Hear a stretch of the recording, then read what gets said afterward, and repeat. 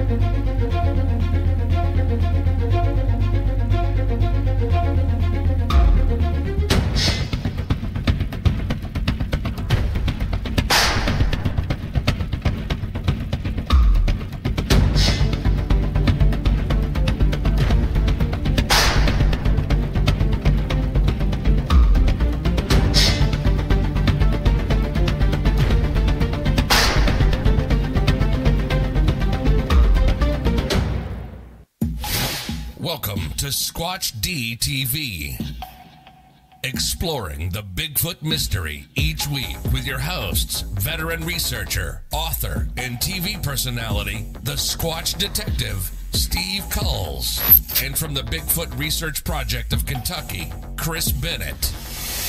Sit back and buckle up as we bring you guests from around North America discussing the Bigfoot phenomena, but not without a few laughs, too. Here are your hosts, Steve and Chris.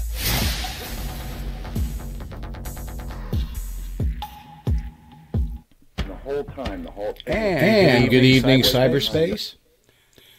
Welcome to Squatch-D TV for today's date, October 25th, 2020. I'm your host, your guide, the Squatch Detective Steve Kulls, along with my co-host, the guy down there, Mr. Chris Bennett. What's up, Chris? Steve, welcome, bud. It's cold in Kentucky, man. I mean, we've got the heat going now. It's kind of weird. The other day we had the air conditioner going. Now to flip it over to the heat because it's getting cold at night. Well, you guys got snow up there yet, or what? No. Well, if I've said it once, I've said it before. Mother Nature is a schizophrenic. Yeah. She cannot make up her mind worth anything. And we may get some snow tonight on higher elevations, which could mean me. But I'm not sure. We'll see. We'll see what happens. Let's do the roll call. And hello to Amy down there. Hi, Amy. There she is. And oops, she's still muted. Hang on. I don't know how I missed that. So let's do our roll call. We got Ken. Hello, Ken. Ken. And we got Tack. Mike, how you doing? Man. That's a very austere picture he has there. Not quite sure if he's looking off into the distance or he ate something that disagreed with him. He looks very dedicated, you know. Very. And hello to B. B's always there. Our buddy Frank from across the pond. Hello, Frank. Frank, welcome, bud. Glad you could be here with us tonight. Terry, welcome, Terry. Hey, Terry. Good to see you. And he's even saying it's starting to snow here in Nebraska. Oh, wow. I knew somebody's going to get some. Yep. And there's Walt. Hello, Walt. Hey, Walt. Now, I hope that's Walt's dog and not Walt himself. I'm just kidding. I know Walt. Pretty cute. And B throws out there, welcome, Amy. B. And here we go. Ken. And John's in the house. Hello, John. Good to see you John. this week. And we got Ken. Hello, Ken. Good to see you again this week. Ken. Linda. Hello, Linda. Good to see you. Hi, Linda. Looks like she's got a Yorkie there. Aww. And There's Mr. Bachochin in the house. We found Hello, Jay again. He's here. And here, hello, Robin. Good to see you Robin. from Alberta. Welcome. And long time buddy of mine. So very cool. And I think Natam Yankee is in the house as well, but he hasn't said hello yet. But I can see people chatting amongst themselves. So what a show we have for you tonight. Of course, we got this great guest by the name of Amy down there that's going to be with us all night long. Yay, I'm so excited. And, well, where should we start? And there's Corey. Hello, Corey. Good to see you, my brother. Corey. And, Mick.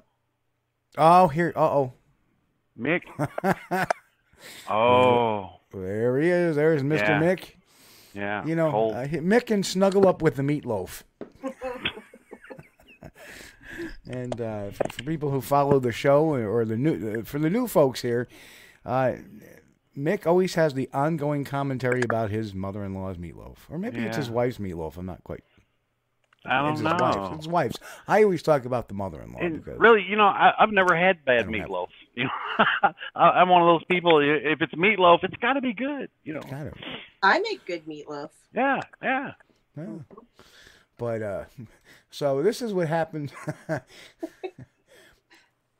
This is what happens if I can find the open with button, because my regular movie player decided to not work tonight. Hi, Sherry. So, Sherry's in the house. That's trouble. I see you over there, yeah. But this is what happens when you have really bad meatloaf, I think. I can't. There it is. That's what happens when you have really bad meatloaf. Oh, no, that's terrible. Oh, man, I wish it was a play. That's so good. Here we go. Oh, come on. Well. Oh, well. I don't want to play that too many times because, YouTube has this thing that'll say, hey, here is the... Yeah. No. So, anyhow, the other interesting thing that happened this week, and hopefully this will play with, was I did post something that, and the only reason why I posted this type of video, because in actuality it was very close to where I lived. In fact, where I originally lived for a few years, it was like 2 miles, if that. Yeah. Mile, maybe tops, from where I used to live. But now it's about 25 miles. I saw some of these the other day, but the ones you got are better. I'm just gonna put it up silently, and this is the story of it. It's kind of interesting. There's been a lot of talk about it, and I find them fascinating. Mm-hmm. There's talk that these could be Chinese lanterns, but I gotta say they're moving pretty fast for Chinese lanterns. Wind speed was about 7 miles an hour. Those things look like they're moving pretty fast for the elevation. I know that area very well, so they're not moving 7 miles an hour. They're hauling. They're not moving 10 miles an hour. And, I did put the weather data up on the post. So very interesting stuff as these folks have taken. They apparently saw like a dozen of them, and you can see them disappearing into the clouds. It was a rainy night. It was overcast. It stopped raining probably about an hour and a half before these videos were taken, and it didn't rain until about an hour and a half until after. Well, here's the thing. There's more than one. The actual audio in the video, you really don't hear any type of buzzing. But drones can be small. But here's the other issue. There is an airport nearby, but these do not look like... I don't see any red flashing lights. And I actually took a look at some night video of different types of craft. Yeah. And in fact, there you have 3 of them. So that would be quite a bunch of that's why I was looking drones, for. I was looking for the red flashing light, and I didn't see any. It's interesting. Yeah, it definitely is. If they're Chinese lanterns. And see, I know a lot of people say Chinese lanterns, but they're not a big thing where we live. Plus, they're illegal. They're illegal in New York, Chinese lanterns. And you look in an area like this where, across the river there is another city. The city of Troy is across the river where they're going towards. That can cause a lot of fires, but nobody ever claimed, hey, these things came down, or, you got to understand the Capital District. The whole thing is like one city on top of another city after another town after another village after another. So the area where these have been being taken on, there is, square footage in mile. It's all towns and cities. So nobody ever said, hey, we found this. So very, very interesting stuff. Tries a couple of really bad attempts at zooming in, and there's yet another one. And like I say, the speed of that, it's hauling pretty good. So I like that one really tells me it's moving fast. Yeah, you can see in the area. Mm-hmm. That's moving way fast. Yeah, that's weird. So, and drones being flown by Aaron asks, is that water volite? Absolutely, it is. Now, here's the other interesting thing is that, and hello, Aaron, welcome to the show. The other interesting thing, too, is that there is actually probably, I'm guesstimating, it's actually could be flying over the water volite arsenal. It's actually a federal arsenal where they manufacture, guns. For years you would see them. They would make guns for tanks. They would make guns for. They still make guns for tanks and warships and stuff like that. So they're an arsenal. An arsenal is where they make armaments.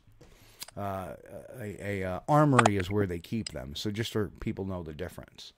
So and this is just a negative view of the same thing. Those two look like they're parallel. Like moving. Yeah, one's going. So somebody had mentioned maybe the Starlink satellites, but the problem was they're overcast. You wouldn't see them. Yeah. So definitely overcast that night. Really cool. They look round, but that's just the light though. Yeah. So. But you also get a good indication how fast they're moving. Right. And like I said, with a wind speed of 7 miles an hour, that ain't no 7 miles an hour. That's airplane speed right there, I think. Well, that's the other concerning thing, and I'm going to click off on this. That's the other concerning thing about that is that they're not doing anything. Right. That's crazy. They're not zipping by like. Right. And we can just say that it is interesting. It's very interesting. But it's not like that they zipped up 1,000 miles an hour straight up, Yeah. I mean, to me, I think there is an earthly explanation to it. So, and I don't know why I'm getting, every time I'm talking, I'm getting this. Yeah, I hear that. Sound like somebody's eating walnuts. Hang on a second. It's a mouse. It's a mouse in the computer.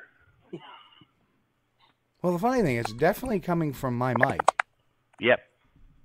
So let me try something. We have another gremlin. Yay! This is wonderful.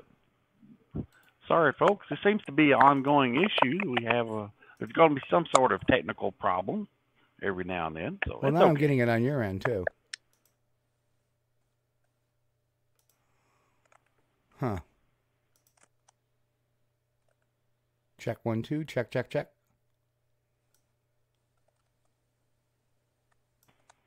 Maybe actually, I think it's on your end. Oh my God. Hello? Yeah. It's a little. Is the dog eating? I don't know. Let me go out and come back in, and we'll see what happens. Be right back. All right. So the and thank you, B put up there. Please give a thumbs up and like the channel. Very appreciated. Thank you, B. The unofficial spokesman of the TV show. We gladly appreciate this. And we're waiting for Chris to come back in. I do not know what's, and it does appear that clicking noise has gone away. So,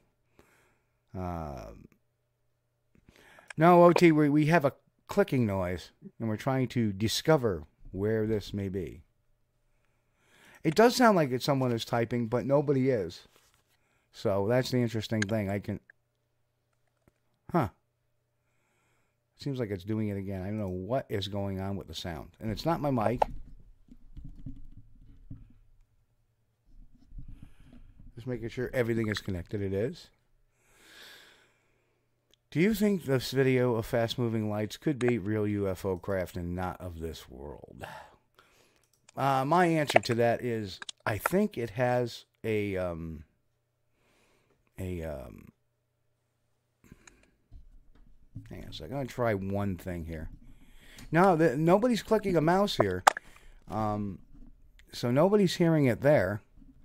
I'm going to just back my mic off just a little bit. Yeah, we've had some gremlins with the show. Hey, Chris. All right. Can you hear me now? We can hear you, but the clicking is getting really bad again. Is it me? No, it's not. I don't know what it is. Wow, that's weird. It only happens when we talk.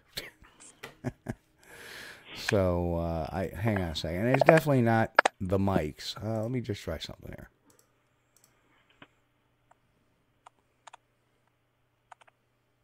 Listen to that. It's going by itself. Is it that other program you had running that wasn't working? No. Nothing's working. Nothing's running in the background. And it just seems like the more we talk, boy, that is annoying as anything. It sounds like every time we talk, somebody goes like they're typing on a keyboard. Okay. But you're hearing that, right? Yeah, I can hear it. Okay. Because Corey just said, "Yep, don't hear it now," but I don't know if he meant, "Yep, hear it now." It's Jay eating pistachios. Yeah, if he was on. But wow, that's weird. I'm gonna.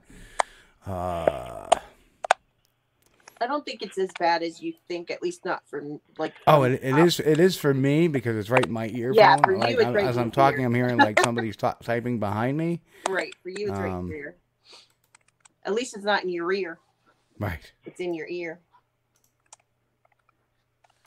Bump. Hang on a second. Yeah.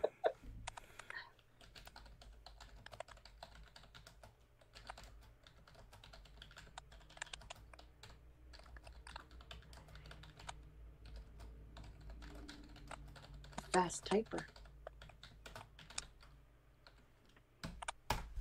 Sure am. John says it's the meatloaf. Yes, it could be the meatloaf. So let's get into the show. Yep. So Amy, introduce yourself. Tell us, how you got into this, what you've been doing, all this fun stuff. All right. Well, my name's Amy Bue, and I'm from Ohio. I live in Youngstown currently, and I have always had an interest as far as like kind of weird stuff. Like when I was a kid, I used to watch Unsolved Mysteries and things like that, but it wasn't an obsession or anything like that. So I just want to say that first of all, because it's not like I had never heard of Bigfoot before, but it was not something I thought about much at all, and not something I ever thought I'd be looking into to the extent that I do now. But in 2012, I saw something from about 100 yards, so I can't be sure what it was, but to me, it looked like what I would think Bigfoot looks like, so it looked enough like Bigfoot to get me startled and to start me looking into the topic. And since then, that's 8 years ago, I'm still not obsessed, unless my family might say differently. I have to cough. Hold on. Sorry, of course I have to cough. Okay. But I probably spend more time with Bigfoot things than almost anything else in my life, you know, looking into things, going to events, doing podcasts like we're not doing tonight. And it's really become a fascination for me, I guess I would say. It's something that I feel super passionate about. And I've been doing a lot of things. You asked like what I've been doing and stuff, but I have, man, where do I start? The thing that At the beginning. At the beginning. Well, I did. I told you my lame sighting. Well, I was born in a cotton field out in the... Yeah. No, well, people are always, you know, telling me about the really super exciting sightings, and I don't have something really like that. I saw this thing from a distance. I did have, you know, people always ask if I've had something else happen. In 2018, I was at an expedition where I saw something very large, quickly walking away from me and another witness through a FLIR. So it was at night, kind of misty out. We did a recreation to try to figure out how big this thing was. But again, I'm a skeptical type person. Right. And I don't know for sure what it was, but it was really cool, you know, seeing something where it wasn't supposed to be. And if our calculations were correct, we had a friend with us named, we call him Big Kevin because he's 6'9". And that's pretty big. Yes. So this, whatever it was, this thing was walking, and we put him right where we had seen it. And he was a lot smaller than this thing.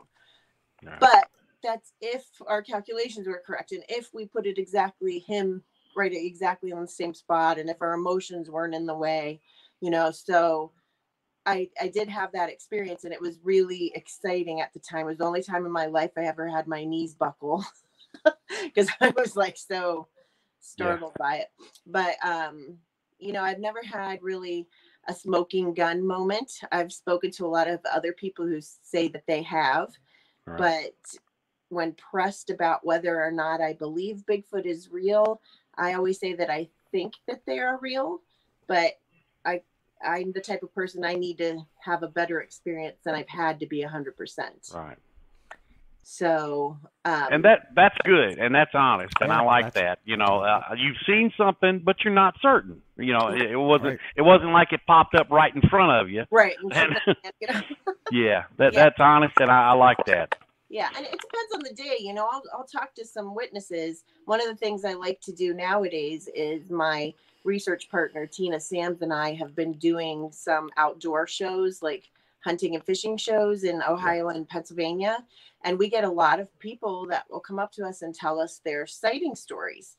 And, you know, I know that a lot of things are either hoaxed or misidentifications, but a few of them stick out to me that I really believed these people, what they were saying. And if what they're saying is true, then Bigfoot is real, you know? So some days I wake up and I'm like, oh, I am positive these creatures are real. And then the other days I wake up and I'm like, man, am I wasting my time chasing something? But I guess I always come back to the same thing, that if I'm wasting my time, or I don't think I'm wasting my time is what I meant to say, because especially with the project that I'm involved in, I might never see a Bigfoot ever. You know, live the rest of my life, go out searching, looking, and I might never see anything. But I still feel it's a worthy pursuit because perhaps I'll find something else. You know, I'm a Ohio certified volunteer naturalist now, and I'm like, maybe I'll find a new fungus, or maybe I'll find a new weed, you know, or something. Weed. Not that kind of weed. Wait. This isn't the Freudian slip. But, you know, so maybe just enjoying being outside and, you know, being out in nature, that can't be a waste of time in my book. So, right. You know. You know, truthfully, I felt the same way. And the amazing thing is, I've actually had a couple of really good sightings. Mm-hmm. But because of some of the stuff that goes on, you know, I'm sorry, I keep hearing that clicking on when I talk. So I don't know if it's coming from something here on this end or maybe Chris's end. I'm not quite sure, but what I found was that even now, with all the hoaxes that come through and the misidents and some of the talk, I turn around and go, oh, you know, I'm beginning to doubt what I saw after a while. And I had like a 40-second sighting with one, and then I saw, I mean, with my own naked eyes, not even through a FLIR. And I still have reservations. That's just self-honesty. Yeah. You know, and then people say, oh, yeah, that's, you know, that's why you don't believe, Steve, or that's why you're so critical of other people. I'm really not. I let people talk. I let them tell their stories. I believe them. I believe they. So it's like I expect the same of them, of me, unless there's something really that sticks out that's unusual. You know, like taking pictures of a Bigfoot peeping into your window, and then after your wife sees it 8 minutes later, and then, oh, I'm going to put the camera down and grab the gun. Right. You know, the silliness of that story. Yeah. You know, I've heard some, what was, aside from your sighting through the FLIR, which I've had a FLIR sighting too in 2013, and you know, for a lot of years, people saying, oh, the FLIR is going to be the go-to technology, and I kept saying, I don't know, because you really can't get much definition through a FLIR, but it's a great tool to say, okay, that's something on 4 legs. Oh, it's a bear. And when I went to the Pennsylvania Bigfoot camping venture in 2016, I know we met up in 2019. Right. But in 2016, I got, or was it 2017? I apologize. I was running my Seek thermal through my phone, and of course, you got a small screen, so you're like, what is that? What? So we get it up on a big screen. We realized it was a bear.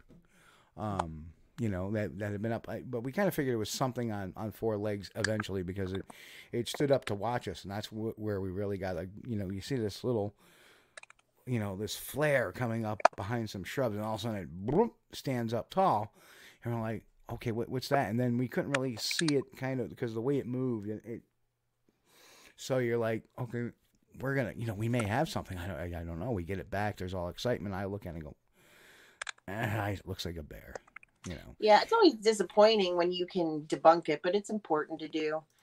You know, we did the best we could under the circumstances with the FLIR sighting, because it was myself and another gentleman who was only there for his wife's sake. He was not into Bigfoot at all. And both of us saw this. We gave the FLIR back and forth to each other and watched this thing walk away from us. Definitely was on 2 legs. And what stood out to both of us was the width of it at the top. So you have a glow in the dark blob Squatch. So what was done very well, I think, was that one of the guys that was in charge of the expedition, David Wickham, who's a researcher in Ohio, he separated myself and this other gentleman, and we didn't talk to each other for, I think it was 3 weeks, 2 or 3 weeks. We were separated. We each wrote down what we saw. We drew a picture of what we saw. They, like, if you want to call it, cross-examined us, you know, like different people got our stories. And when we finally got back together, like, everything matched up with each other. The drawings were similar. What we said we saw and heard and smelled and all of that kind of thing were very similar. So that was done well, but still you're left with 2 people who say they saw something and we're not sure what it was, you know. So definitely not a smoking gun, but it was something I'll never forget. That's for sure. Yeah, exactly. And I'm just going to ask this over there, Mike, Tack, can I show that video with the bear you guys got? I'm not going to, you know, obviously play any sound on that, but if you just want to type in, yeah, go ahead. I'll put it up for folks, because you know, Tack makes a great point, saying that a bear standing up looks human on thermal sometimes. And so, Tack, if you're still listening, just either text me or Yes, no sound. Okay, beautiful. So we're not going to run any sound on this because we had the sound turned off. But here is a really, really with a much better definition video. You'll pretty sure this is the. No, never mind. I didn't save it. That is actually I'm. I thought that was because I looked on my screen real fast. And actually, when I'm playing is a testing of my thermal, or not my thermal, but rather my night vision. So, well, what was cool about what we watched was it walked down a power line cut away from us for, I'm not good at distances, but I'd say at least 100 yards, and it was definitely walking on two legs. And then when it got down to the end of this cut, there's a drop off, a pretty steep drop off, and then a little, I don't know if you call it a river or a stream down there, and then you can go up the power line cut the other way. But this thing just like walked over it. Like it didn't, as a human, especially at night, you'd have to like get down on your hands and knees and kind of hold on to branches and things to try to get over there. And this thing was just gone over that. Here's my cat. Over that embankment. So it was really weird. Just that part of it. So I don't think it was a bear. What it was, if it was a very large person that knew their way, that in the dark, I don't know. It was also in an area where there have been several sightings and footprints taken and audio. So you put all that together as a story, it at least becomes intriguing. Yeah. Mm-hmm. Yeah, Amy, I caught part of your when you were a guest for the the She Squatches show, and I caught part of it, but one of the parts I caught, you said something about you had done some research or looked around in Kentucky. So I was wondering what part of Kentucky did you go to? Well, I do remember. Do you remember? I've been down to like Daniel Boone National Park. One of my favorite places to go is Yahoo Falls down there. I don't know if you've ever been there, but it's beautiful. It looks like you're in Jurassic Park almost from the kudzu down there. The place that I've been specifically on some expeditions, I would love to tell you, but I promised a friend that So that's fine. I would tell you if it was me, but since he keeps that kind of quiet, I don't really want to say, but Kentucky's a cool place to research for sure. Yeah, I like it. Yeah, absolutely. Absolutely.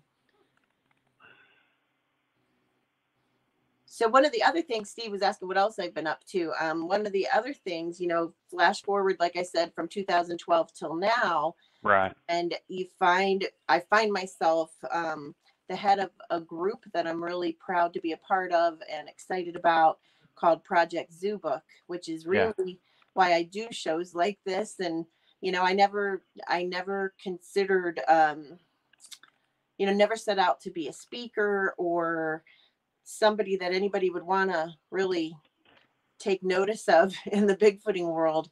But because of Project Zoo Book, I've kind of put myself out there a bit, and it's pretty fun, exciting project that we have going on.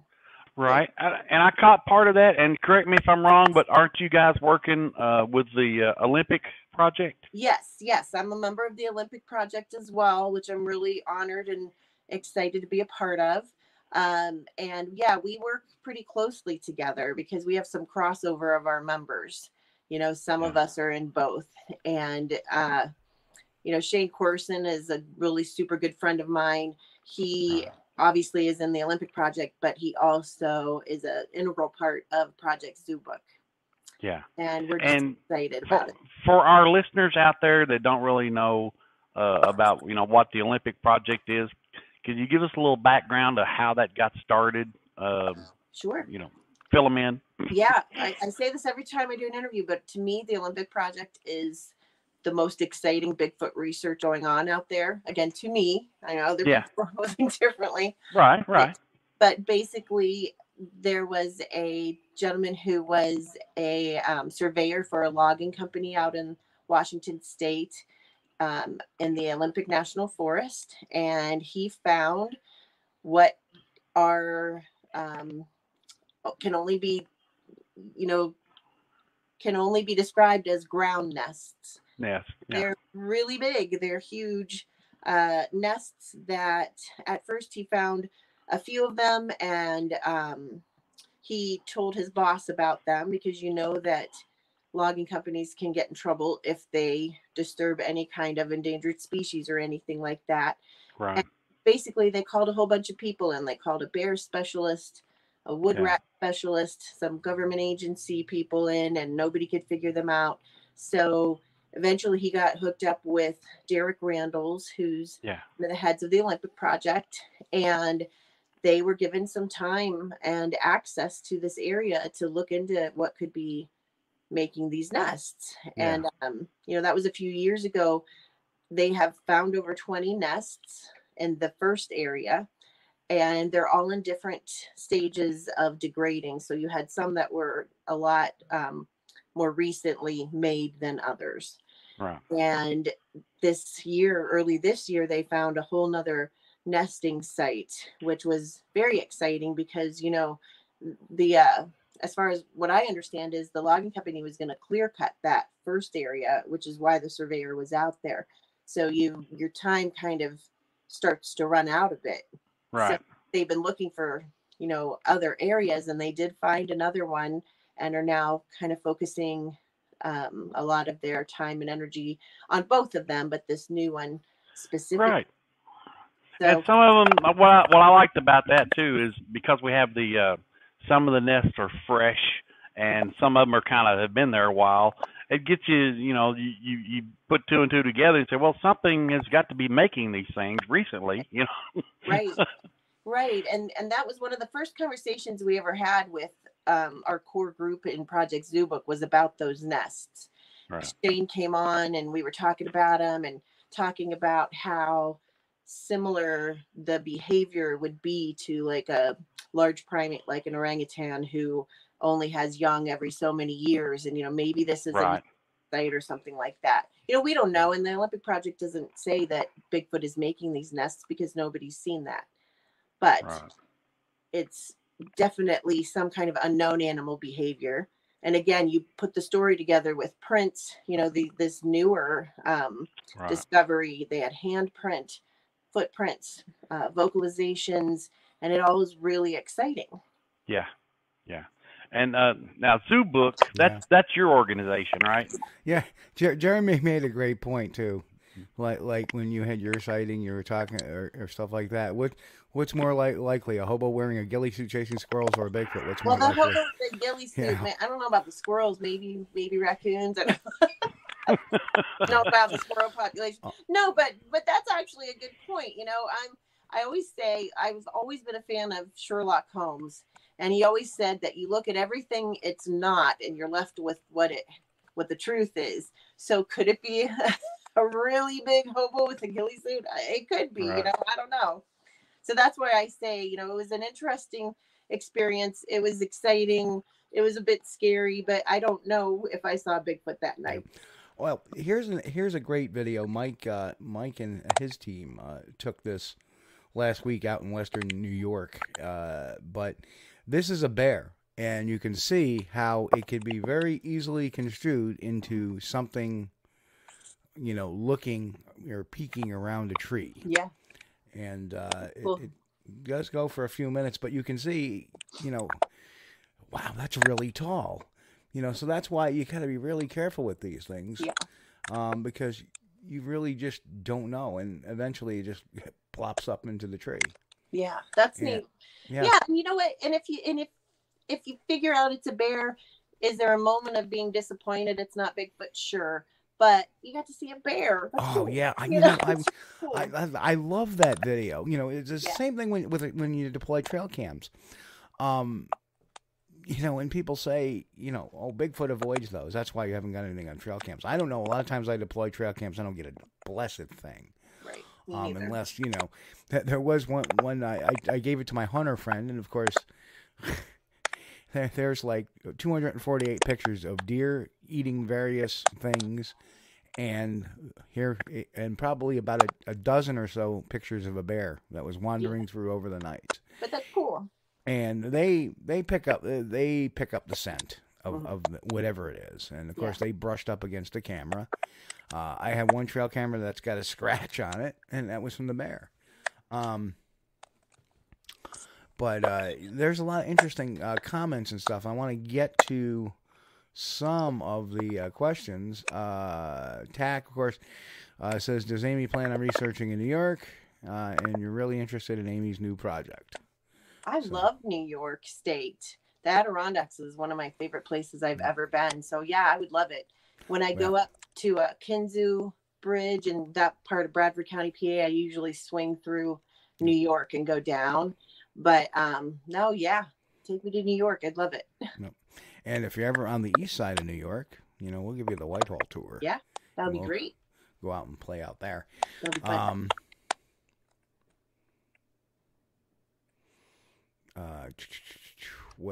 Going back to our questions here, because things still keep plopping. I'm trying to keep track of this. Ken asks, Amy, in the past, how has past projects drawn you closer ever to further in your research?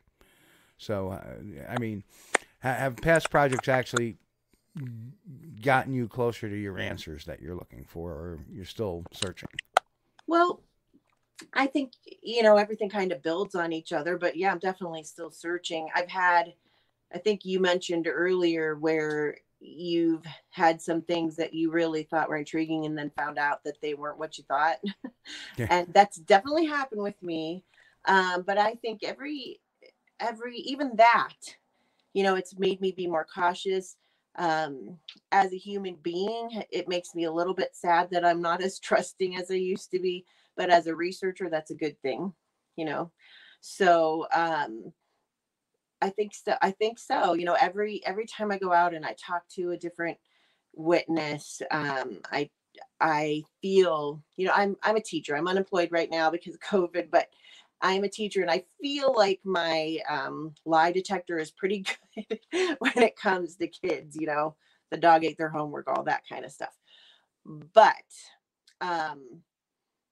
I always try to give witnesses the benefit of the doubt, no matter how far out their story is, at least while I'm face to face with them, try to get that story out and everything, because there could be some truth in there. I forget where my train of thought just went, but I feel like, even if I find out that somebody was lying to me or whatever, it helps me in the future to be aware of certain things. And I feel, and I'm not sure if he meant too, like different organizations I've been a part of, or different,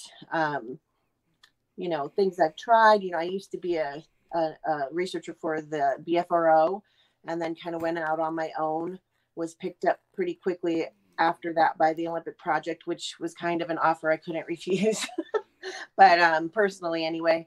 But, I appreciate all the opportunities I've had, for sure. Absolutely. Yeah, I think it's better to go ahead and hear everybody out. If you got a witness and you want to interview them, listen to their story, and that's fine. And then, if they start telling you about then the Bigfoot stepped out of the UFO, okay, that's it. I'm really I've got to go.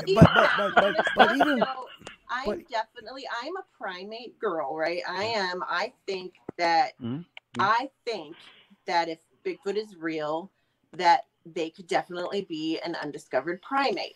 Do I know that? No, I don't know that. So I have a lot of friends who might think that Bigfoot is an alien or something more paranormal. And I don't really have such a problem with that. Is it what I think? No. Is it my focus? No. But I feel like, to me, a lot of times paranormal things could just be things we haven't figured out how they work yet. And they could just be, the way people are describing them could be off. But I don't have a problem with any of that. I mean, if we would really find out that Bigfoot came from a flying saucer, that would be pretty amazing. It would, yes. I just don't think that that's the case, but I don't know. Yeah. I don't know. Well, here's the interesting thing I've always said about that is, you know, say somebody says a Sasquatch walks off a UFO, and it's funny. I actually had a lengthy conversation with a UFO researcher this week because we were talking about the Water Elite Those video. lights, yeah. And so we started talking about that a little bit. And I know Stan Gordon, you know, likes linking these types of things up. Yeah. And I've listened intently to everything that's said. And that's the thing. Yeah, anybody that has a sighting, yeah, I mean, people have said, oh, yeah, I've seen Bigfoot blink out. I've seen him do whatever. I listen to them. I don't put them down. I take it in. Okay. I don't argue with them because it's their experience. Right. But I also give them that alternative thing. And there's a lot of different scientific, in some cases, or not even scientific, but logical things. Some are scientific, some are just logic. Some of the scientific things I always like using is, you know, the deer jumping into the woods. You know, you drive by it, you can't see it; it's gone. You know, it didn't cloak, it didn't, you know, go into a portal. You just can't see it. The as far as the Bigfoot in the UFO, I always say to this that, you know, there's reports of alien abductions and all kinds of stuff. There was you know, you have Betty and Barney Hill and the UFO thing, which really was an amazing event. It was in the early 60s, and it involved an interracial couple, which back then was like, you know. They really put themselves out there, yeah. Yeah. Travis Walton, who, you know, had 4 friends that were witnessed, you know, seeing this event, and they all passed lie detector tests. They did. And they were under a lot of criminal investigation at the time. His book right up here. Yep. So if anybody has not seen Fire in the Sky, it's a great movie. It is. About the Travis Walton story. My point being is that if a Bigfoot's coming off a UFO, why wouldn't they think they're researching them as well as us? Yeah. You know, what about the cows, the cattle mutilations and all that stuff that went on in the 70s and 80s? Exactly. You know, I agree. Yeah. I agree. So, and I don't understand why people necessarily have to make the jump there. Like, I find some paranormal things kind of interesting. Like, I'm in no way a ghost hunter or anything, but I've had some weird things happen to me. But again, I try to look at it scientifically, like what is it? But I don't know why, just because we can't find them, why do they have to be paranormal? I don't know. But I am definitely no expert, and I don't claim to be, so I don't know. Yeah, LJ, I have no idea this clicking only started when we went live. Correct, Chris? Mm-hmm. Oh, yeah. And we were talking probably about 15 minutes before the show, and none of this clicking is going on, so I'm not quite sure what's going on with the stream. Well, with the paranormal Squatch, though, I mean, some people, you know, they talk about that, and that is a theory, and that's fine. Everybody's got their own theory. Some people might have the theory about an alien Sasquatch, and that's fine, you know, but I don't condone those theories. I don't.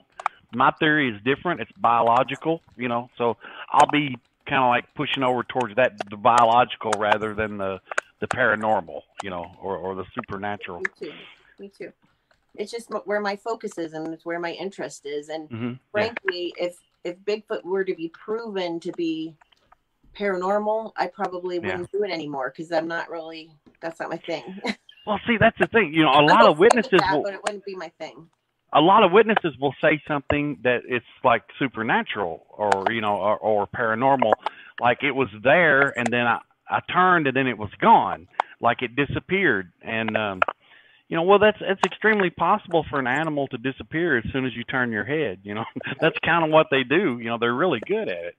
And I think these creatures could, you know, be the same way. One of the guys in my Project Zoo book, he is a head gorilla keeper at one of the zoos in America. Yeah. And at the zoo he used to work at, the curator at that zoo was one of the people that had gone over to the Cross River region in Africa to find the Cross River gorillas. Oh, cool. You know, it wasn't until this century that the Westerners caught up with what the natives were always saying, that these were real creatures. And so he was over there for, I believe, 8 years, looking for them, trying to find evidence of them. And he did find some evidence. He found nests. He found, you know, where they had been, but couldn't see them, couldn't find them, was out there with natives, you know, living out there in the jungles. And in 8 years, he saw them for a total of 10 seconds. And they were gone. They were there and they were gone. But like, it was enough. So he's like, okay, yeah, they're real and they're here. But he couldn't prove it. They were gone fast. So they kind of disappeared, you know. But so we know those gorillas are real now. Yeah, if he had been out there for a week and didn't see anything, you know, and came back, he might have thought, well, they're not real, you know, because I didn't see them. Yeah, but he kept going and going. And you think about people like Peter Byrne, who's been doing this his whole life, and he's never seen one. So, you know, I'm okay with not seeing one. I want to. I want to. Yeah. I'm okay with it. Well, you know, and that's what I tell everybody. You know, it's okay to be skeptical, and you know, don't believe it until you actually see one, and that's fine. You know, I don't have an issue with that. A lot of people try to talk you into believing Bigfoot exists, and I don't think that's really a pertinent issue. You know, you're not going to convince somebody that they're real until they've actually seen one, and they can kind of like, you know, have a discussion with you. Yeah, what did yours look like? You know, here's what mine looked like. Right. And obviously I believe in it enough to do this, right? Right, yeah.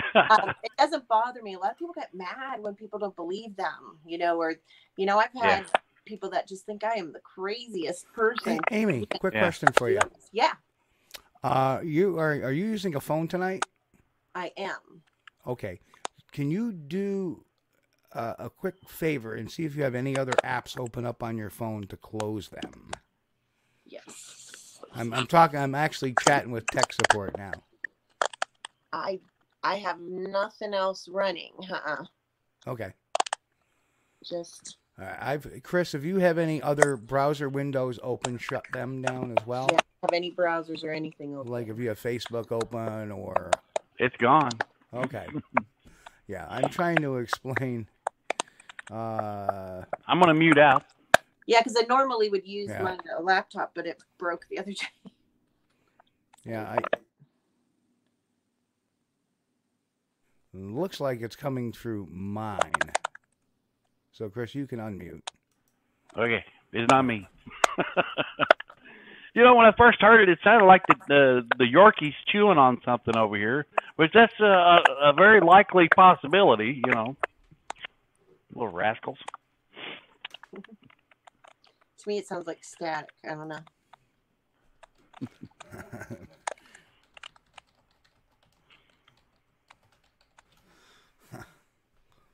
Okay, so you can also do clearing the browser cookies and do a computer restart to help. No, it sounds like to me this is a transmission issue that happens once we go live, and they're not quite getting that. Because, you know, I don't need a computer restart, no. And I said we're not doing that in the middle of the show anyway. All right, well. The chat room is hopping. You guys are so smart. I mean, we got some of the greatest conversations that goes on in our chat room, really. You can write a book from our chat room. Yeah, nobody is typing. You know, and when I'm typing, I'm muted. Yeah. I can't see the chat on my phone, so I'm sad because I like. Oh yeah. Oh man. Well, it's cool though, Amy, because on this format we can, if you got it up on a computer screen monitor, the chat is over on the right hand side, and it shows everybody. Yeah, it shows everybody from Facebook and YouTube and wherever, you know. I think every now and then there's one from Twitter. Let me look. I can't tell. But usually it's Facebook and YouTube. Mm-hmm.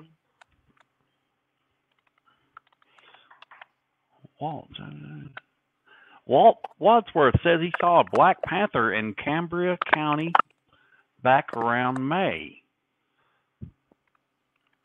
What state is that? Cambria County. I'm not certain. What state is that? Is that Ohio? It might be. It just doesn't sound familiar to me. Yeah, I mean, sometimes they name off states in Kentucky that Pennsylvania. Oh no, wait a minute. Bob says Pennsylvania. Okay. I don't know. Good thing I'm not a geography teacher. Yeah. Well, we can't claim to know every city in every state, you know. That's right.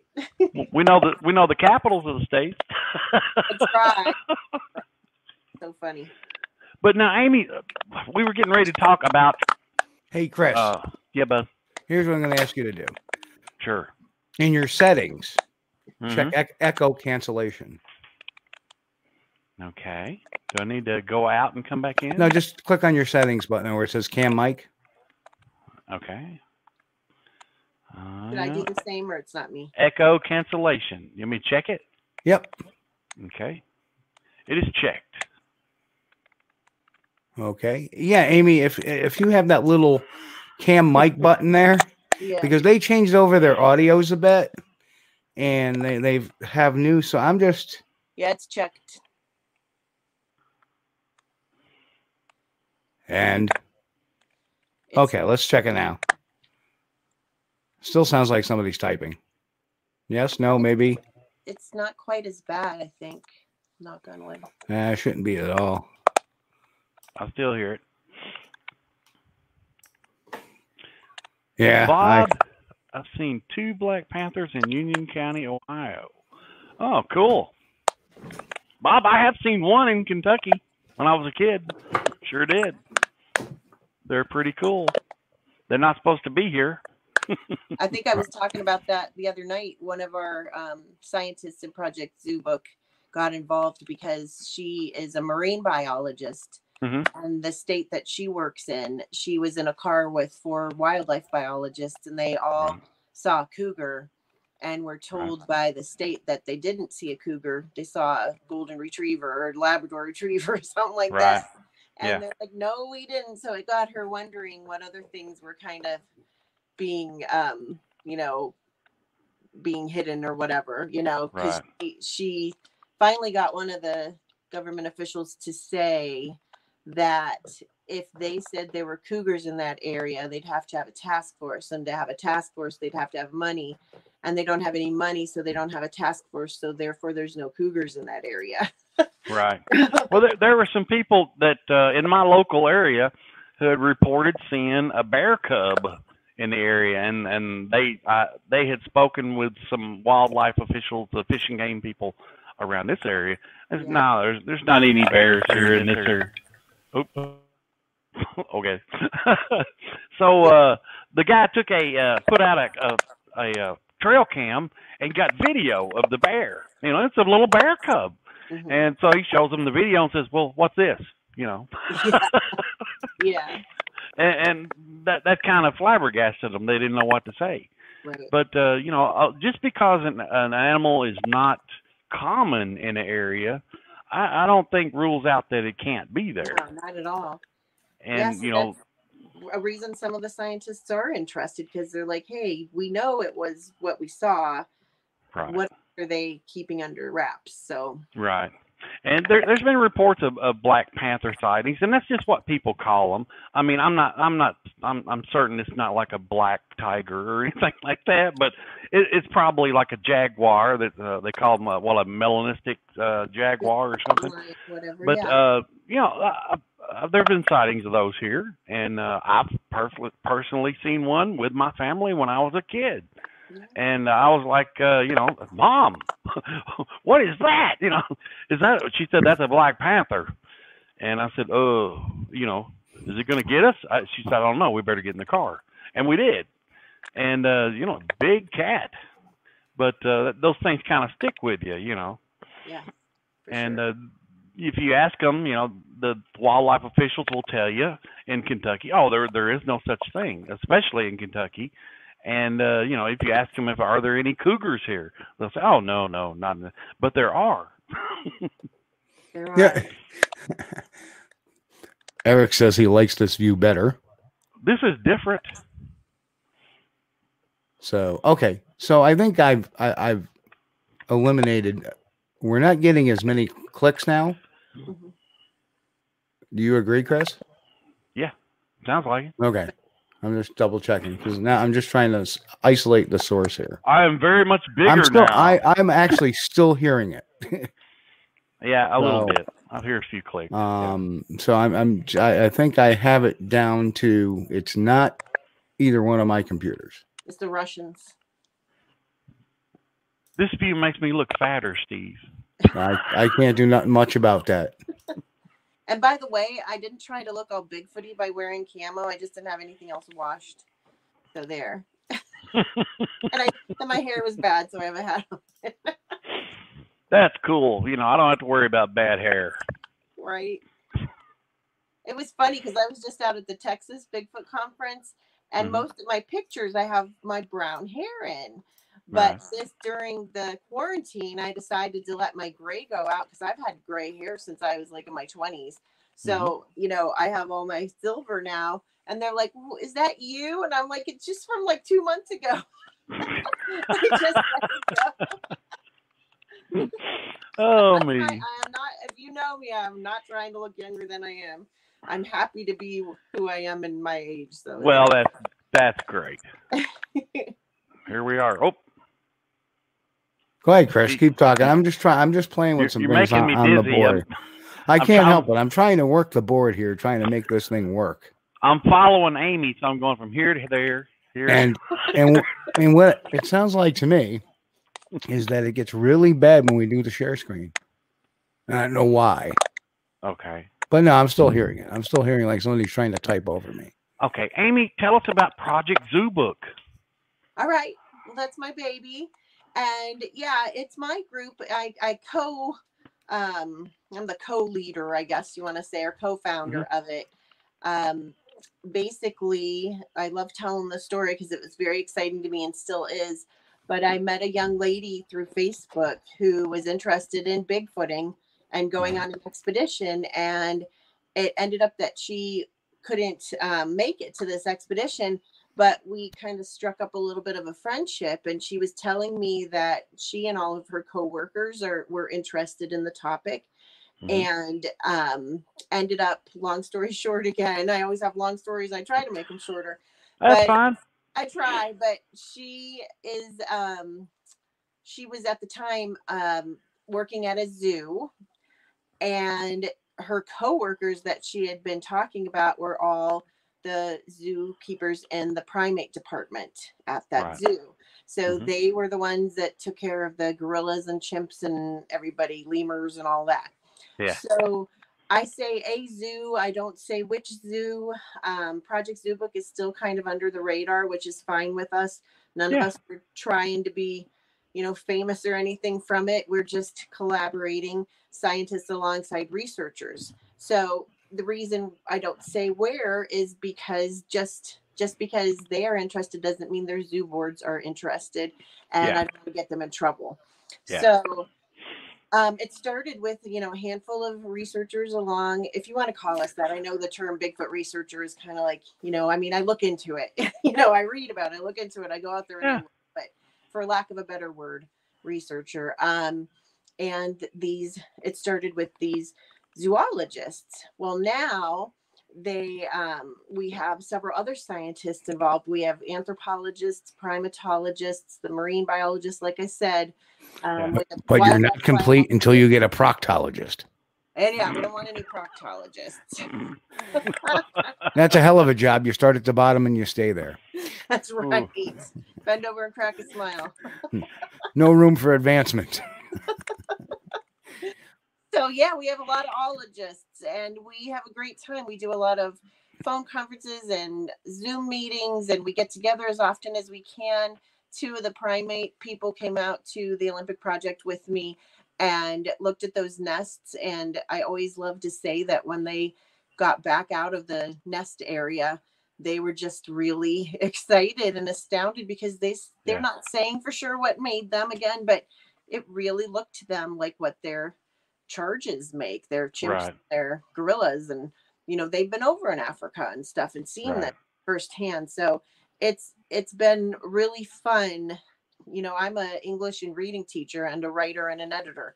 I'm not a scientist, but I've been learning as much as I possibly can about primates, and it's just really fun to have these scientists and people who are way smarter than me be very open-minded to the possibility. That is the way to go. Yeah. I like that. I like to follow that too, Amy. That's very we have good. a lot of plans coming up, so we're excited.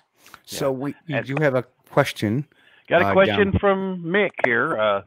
Says, Amy, have you ever researched any reports in the Salt Fork State Park area? Yes. Wow. I have several of them. I used to spend a lot more time there than I do now, but yeah, like that's always been kind of a hot spot of reports. So it wasn't too long ago that, again, David Wickham, who's a friend of mine, where he investigated a report at Salt Fork that one of the staff members that worked for the park had seen something cross the road, and he went and cast a footprint down there. So I think it was just a couple years ago. So I'm not there so much anymore, but yes, I have. You might run into what's his name, Jeff Patterson. Yeah. And all along. See, I make the proctologist comment, and we're going to get to that question, Eric. But we'll get to that question one second. But here's Bob, who says that's. I love Bob. Bob's a nice guy. Corey says, "My luck, my proctologist had poor depth perception." And then Mick said, proctologists stand behind all their patients. Wow. Where is this conversation diluted to? But Amy's still falling over there. So anyway, the question is, Amy, do you believe there's a cover-up with the Sasquatch? Yes, it's the men in black looking for the Bigfoot like they are for UFOs and Mothman. I don't know. Like, I used to think it was ridiculous to even say that. I'm so not a conspiracy theorist type girl. But I'm changing my mind a little bit. Like with all the UFO stuff coming out now, that was hidden for so long, I'm wondering. And then, like, maybe it doesn't have to be a cover-up, but it could be because of finances and stuff like that, and they don't want to deal with it, like the thing with the cougar that I was talking about. Mm-hmm, yeah. But I have been told that there is somebody up in a certain state, I have to be careful what I say, who worked for a government agency who they claim that this state does indeed know that Bigfoot is real, but they don't want to put that out to the public because it would be such a headache. They'd have to close down the park systems and all that kind of stuff. They're a very believable person, so I don't know. Like, I'm open to the idea, I guess, that there's a cover up where I didn't used to be. I admit that I'm kind of a naive person with that. Like, I think people tell the truth most of all, but I guess the more I've been into Bigfooting, the more I don't think that anymore. Starting to rethink that. Yeah. Yeah, I tend to agree, but I don't think it's like they just, to me, it's always been that, well, we're not going to acknowledge them. Yes. I think that's the big thing. I remember talking to Charles Branson, who was an Oklahoma game warden. And I said, "Oh yeah, we knew where they were. Yeah, they were out there. We knew it." And he actually said and it was kind of funny because coming from New York, the correlation he made was awesome.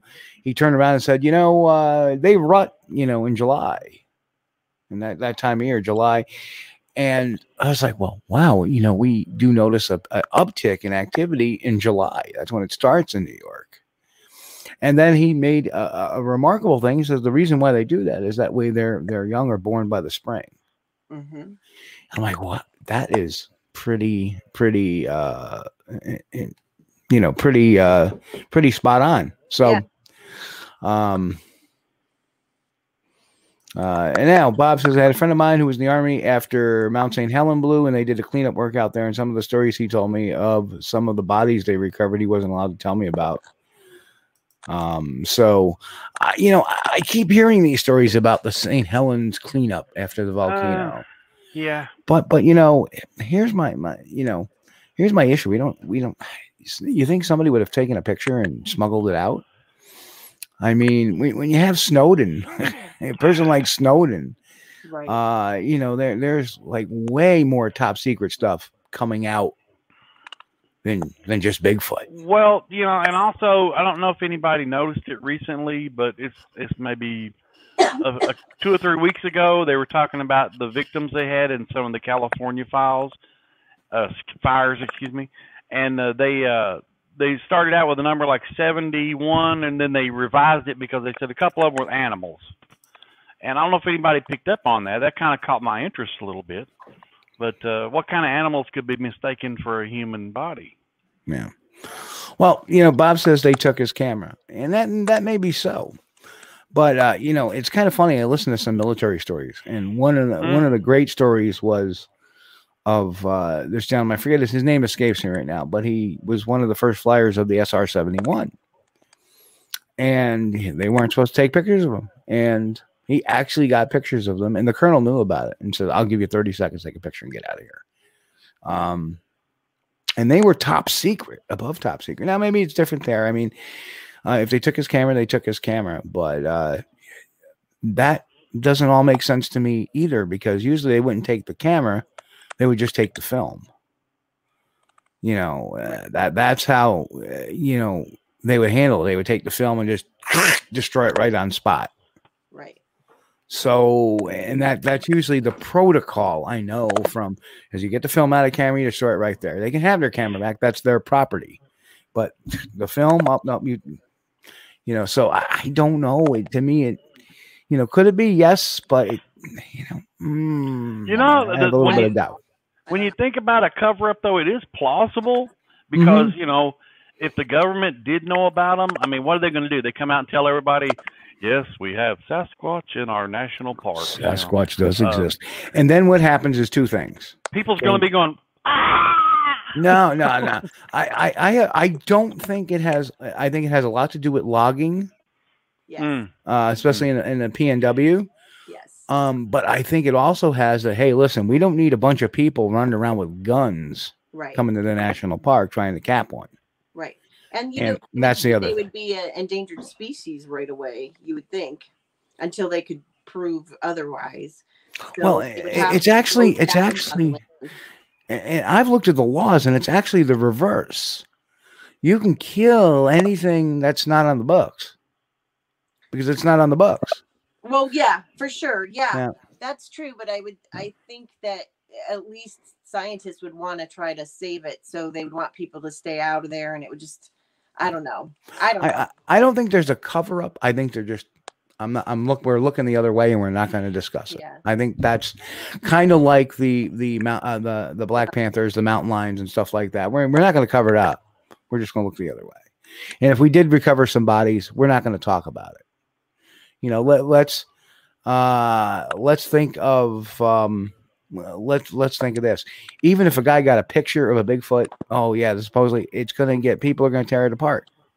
Mm-hmm. The proof is what's on the table in front of you.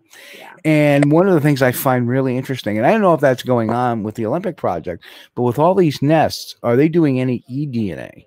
They are. Yes. Oh, okay, excellent. Yeah.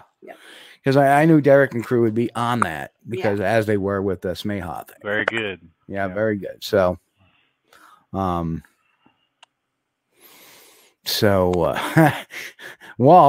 the MIB will pay you a visit. Of course, if anybody's ever seen any of my videos, I put a video out of Walt Jr. with the neuralizer at the Pennsylvania Bigfoot camping. Remember, that was where they grabbed Bigfoot. Right. that was quite funny. So Corey's got a general question. Okay. Do you think the advent of cell phones has killed the Bigfoot phenomenon? Who doesn't have a cell phone with a camera in their hand? Well, I'll tell you what, I have a story about that. I was out in the Alleghenies and I was driving this Elk Scenic Drive, and I had my cell phone with me everywhere because I take a lot of pictures. And I was at a scenic overlook and I heard something. I had just taken some pictures, put my cell phone back in my pocket, and I heard something. So from out of the woods comes this very large black bear. I mean, it probably seemed larger than it was, but it wasn't the largest I've ever seen, but it was a large black bear. And she came out of the woods and toward me. So she was about at her closest. It was in front of me. I'd say like 5 feet maybe. So very close, you know, doing the sniffing thing. And the last thing I thought about was reaching for my camera to take a picture of her, you know. And then once she went past me and was going that way, I waited till she rounded the corner and I went the other way, and I still didn't think about taking a picture. I just wanted to get out of there. So it doesn't really, you know. And then another example is I went to an event for a Bigfoot movie that was made, and I pull into my parking spot and there was a guy in a Bigfoot suit that was running around, and I'm like, that's funny, I'm going to take a picture. So I go to get my phone and I go back to get his picture and he's gone. So it doesn't, I can't even take a fake Bigfoot picture. That's pretty realistic. I know, but I feel like that doesn't bother me so much, you know. Like I said, you know, I work with these people who were looking for gorillas that we know are real, and they couldn't get pictures of them, you know. So it doesn't really bother me. Steve, I feel so bad right now, but my phone just said it's about to go out, and I don't know why, but can run and get my plug and I'll be right back. It's another another wrinkle of the show. I don't want to wait till it goes out. Sure, no problem at all. What I'll do is I'm just going to put you backstage till I see you come back. All right. So anyway, there's a no. That's okay. That's the last of problems. Yes, Chris. I'm out of ski, so I'm gonna have to be out. I'll be right back.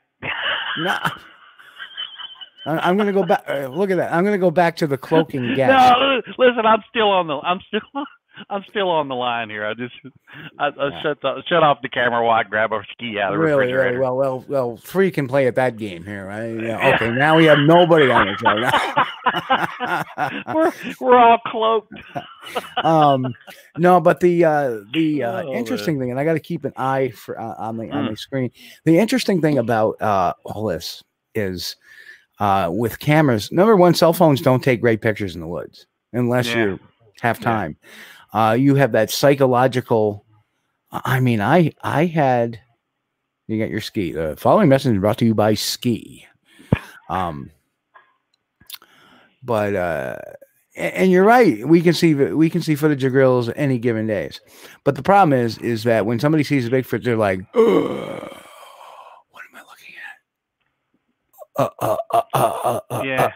You know, it's and there's a term for that.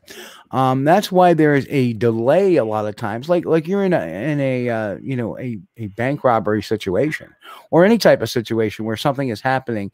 It takes that delay for you to realize your options. You were in that flight or fight type of scenario. And Amy, if you're listening, just give me a thumbs up when you're ready to come back on.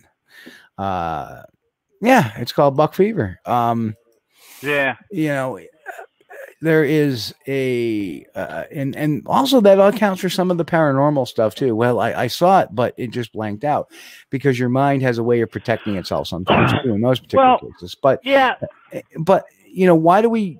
Maybe there have been a lot of pictures of it because there's been times we've gotten blob squatches from people that said they've seen it, but they look like a blob squatch. And somebody says they dismiss it as not being a picture or being a hoax or anything like that. When in the real case, she's back. And let me unmute her. It didn't work.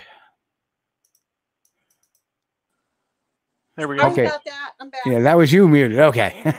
I figured it was better to do it before it went all the way out. Yeah. Right. It's you have because your brain understand how things are interpreted with the eyes. You know, the eyes don't. It's we use these for your eyes is what the brain is interpreting them as. So when somebody sees something, and they don't recognize it. That's what causes that delay, because they're trying to, the brain is trying to get a handle on it. It's kind of like seeing the moose running in front of the road, and you're like, what the heck? You know, think about the time you may see a lot of elk, and all of a sudden you see a moose. Like, well, that was an elk. No, it's a moose. Well, people actively, if they make the claim, not pictures. I've had a sighting. I had, even though it probably would have just captured darkness, I had a video camera in my pocket. I think my cell phone was in my car because there's no cell coverage up in the area. I didn't even think about that. And I've been doing it for how many years? Didn't even think about, let me get a camera and take a picture. Moment. It's kind of like when you have a kid, when my daughter was little, I missed some of her dance recital videos because I was watching it, like you're excited about. Here's my cat. This is Macaroni. Oh, Macaroni. Boy cat? Yeah. He's a very handsome devil. Yes, he is. He's a good boy. Yeah, and you get that momentary paralysis. And I just froze, and I knew if I moved my light off that subject, or I shook my light, or I made any kind of big moves, it was going to take off. And as soon as I did this with the light, it took off. Yeah. So I really think that, it's tough. You only get a few seconds shot. And like I said, there's been a lot of times people have claimed to seen a Bigfoot, grabbed the camera or whatever they had real quick, took a picture of it. Comes out as a blob squatch, because digital photography isn't, you have autofocus on these cameras. You pull it real fast, it's going to focus on the nearest thing to you. Behind it's going to be blurry. So I really think that's what's going on in a lot of the cases. And that's provided that all the pictures that we've seen are actually in our possession. There may be somebody somewhere that's got a nice clear shot, but I ain't showing anybody because they're just going to call me a hoaxer. Right. I wouldn't. Yeah. I would. So maybe I do have some. Yeah. And I can tell you too, they don't focus great. I tell the story all the time. You're in the car doing a surveillance and the windshield wipers going by. As soon as those wipers go by, out of focus, come back in focus. Right. Rain hits there. Oh, focus is on the drop. So, in a rainstorm, it's impossible to use video cameras with inside a vehicle. Yeah. Because of, so. And Bob says Bigfoot research is like deer hunting if you truly think about it. Well, it isn't and isn't. Because if I'm somebody going out there looking for a deer we've seen hundreds of times. We know about them. We know. But even as a researcher, now you're seeing it, you're like, oh, you're just completely stunned. Mm-hmm. At least I was. So. Yeah, I think maybe when Bob said something about it's like buck fever, maybe if you're taking a picture, it might seem like buck fever. But I think when you see a Sasquatch in person, it's more flight or fight. Fear, I had been up fairly close to some that I had witnessed, and I had to physically tell myself, don't run away. My feet wanted to move so bad, but I had to tell myself, keep those feet planted. Right. Take a look around. And of course, the way I did it, I just kind of looked around everywhere except at the creature. Then I would glimpse at it, then look over here, like I didn't see anything. Yep. And here's another great example. 2007, 2006, I was in Tisnos Post, Arizona. And somebody had seen something. Because off in the distance, because, a lot of scrub brush, but off in the distance, there was a street lamp kind of elevated a bit. And something had blocked that light for a second, like something had moved across that plane. Yep. And I didn't see it, but somebody sitting in the campsite did. They said, I think you better get the night vision out. So I went around to the truck to get the night vision, and something moved about 12 feet behind me. Now, I didn't think about turning around with the night vision. I didn't think about pulling the camera out. I pulled my knife.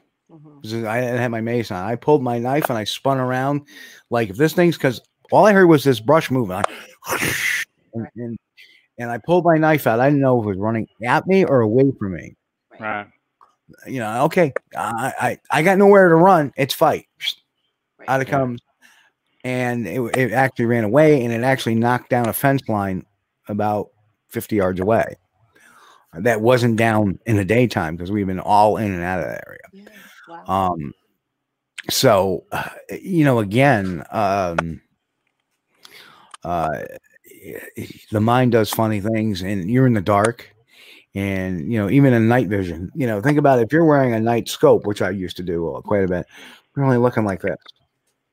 So you hear something over there, and you're going to see something. You're going to be like, right. You know, it definitely. But now I have a pair of night vision that records, and that's going to be a lot of fun. I'm going to put that in the play in the spring, and or maybe even which left of this. There are different types of people too. I mean, you have some people that will walk up on something that is unnatural for them to see, and they'll go, ooh. And then you have some people that walk up on that, and they're like, ah, you know, they're make run. And maybe I'm one of the ones that would run, but you know, I have to tell myself, stop, stay right there, you know. So here's the interesting thing. I kept saying, oh, I can't wait for the fall. I can't wait for the fall. Well, and the reason why we didn't have a show a couple of weeks ago was, and Chris knows this, I have 3 herniated discs in my back, and they're my upper back, not my lower back. So it's getting a little better. They're getting better. But I pretty much lost the use of my left arm to do anything constructive, including putting my coat on. I had extreme pain to put my coat on, extreme pain to even tuck in my shirt or anything like that. You know, any kind of certain movements would really jar it. So that's why I've been kind of out for the count for a little bit for the last few weeks. So that's that. Of course, you get better soon. Well, you know, when I did my presentation back in 2019, did you hear the story of that one? Yeah, I remember that. Yeah, I was doing it with 2 broken ribs that I had broke that morning. You're a trooper. So, but this, believe it or not, hurts about 40 times worse than the broken ribs because it literally will render my arm from shoulder to fingertip. Like somebody, you ever take a bat or something, hit it, and you feel that vibration in your hands where it makes your hands go. Yeah, that's what's going on in the shoulder. Wow. Yeah. And the bad thing is there's good and bad. Good thing is I can, you know, if I hit the weights, it kind of nullifies the pain the next day. Like things start to shift and get back into place. Mm-hmm. But then the problem is the morning after or a couple of mornings later, I'll stretch. Automatically, you know, you get up in the morning, you stretch, you don't even realize you're doing it. Yeah. And every morning for the last 2 days, I've stretched and like went into a complete, like, oh, you know, on a scale of 1 to 10, it's about a 40. That's how bad it is. And I'm pretty good with pain. So, but, you know, people say, you know, they try not to do surgery on herniated discs and hope, you know, especially somebody in a good shape. Right. In good shape, you know, and luckily, you know, and Corey says he had to basically retire from squatching because of his lower back. Luckily, my herniated discs are not in my lumbar; they're all in my shoulder blades. My last cervical one and my first 2 thoracic vertebrae. So, yeah, it makes the neck roll and a little painful. Well, makes my shoulder. But that's the problem. If you're not really good and healthy, you know, the thought of going out a minimum of 6 miles trekking through wilderness and usually probably 12 or 14 a day is not really possible. Yeah. Hard, and then carrying that heavy pack, and it's right. The first time I did it, I was so proud of myself because I've had health issues. You know, I'm a twice cancer survivor, and I've had a lot of health issues and lung problems and stuff, and it's hard. And even when you're really healthy, it's hard. So and I've never had really much knock me down. The broken rib did. Broken ribs afterwards knocked me down because I was going to the gym pretty regularly, and that killed it for like 3-4 months. Mm-hmm. Ken says medical advice and Bigfoot. That's right. And then COVID, took my gym work away because the gym is just recently opened like a month ago. So, and I haven't been back because I've been dealing with this. Like, oh. I hope you get soon. And guess what? That clicking is back again. Oh crap! So the last few years I've been falling apart, Steve. But I turned over all my information on my areas to another researcher here locally, so we got them taken care of. If anything happens in those areas, they'll know. Yeah, I have no idea why this line is clicking like that. Uh-oh. It got bad. It had nothing to do with either of the computers. I think it's just a bad stream tonight. Maybe. Yeah, so. Cindy's in quarantine. Why? You sick? Hopefully you're not sick. In New York, and then again in New York State, if you come in from Ohio or anywhere, they want you to quarantine. Yeah, I was just out in Texas, so I'm self-quarantining so that I can see my mom again and stuff for a couple weeks. So far so good. Yep. And that's true. This also could be a pinched nerve too. So because it's kind of funny how, as B says that she's dealing with a pinched nerve. Truthfully, I didn't do anything, lift anything to do this. I woke up like this one morning. I got up and went, oh. So could I have laid on my arm incorrectly or something during the night that caused it? Absolutely. Yeah. So, you were beat in your sleep. Yeah, I was. Freaking gotta stop dreaming about getting beat up, I guess. I don't know. But yeah, so I guess it is, we've eliminated, I gotta say that the issue has got to be with the provider. So Ken asked a question. Do you think Bigfoot leaves the fire areas? I would think so, just like any other animal, they'd get away from it. Yeah. We would, right? Yeah, I mean, we wouldn't. All the little critters do too. I mean, a deer don't say, "Oh, I'm going to just stand here." They're going to take off the other way too. Yeah. Somebody also asked a question about. Somebody asked a question about.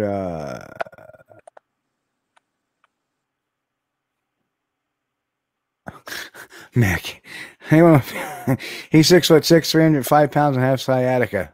You're pouring out Rummy with ease. Sorry about that. Jeremy made a comment that says there's a movie proposes that Sasquatch is the COVID-19 carrier. Yeah, I did think I saw that too. But people ask all the time, what do you think if there's an effect on the Sasquatch and COVID-19? I don't know. Well, that kind of goes back to the man who killed Hitler and the Bigfoot. Yeah. Oh, is that what he proposed that they? The reason he went to kill the Bigfoot in that movie, and I have watched it, yep. Is because it was some sort of carrier of a plague. Oh, okay, gotcha.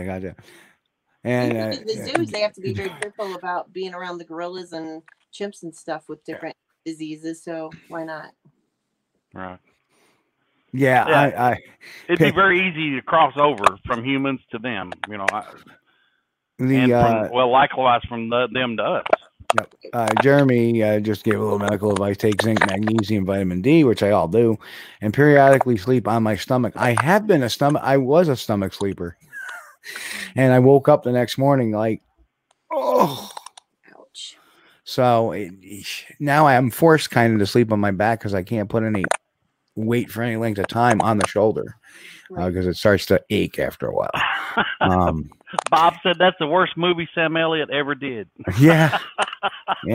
One would think. I mean, I don't know. I must be struggling for a script nowadays. Yeah. And then no, I'm not going for surgery. There's no surgery at this point. I like Sam Elliott. Me too. He's a good actor.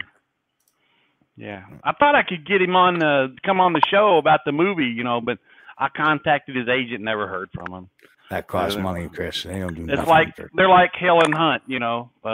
They're agents. Yeah. But anyway, didn't hear anything from him. But I'll tell you, I actually met him in Glasgow one time. That's why I thought he would do it, but he probably never even got the message to come on the show. But that's okay. Yep. So, Amy, what's your future plans?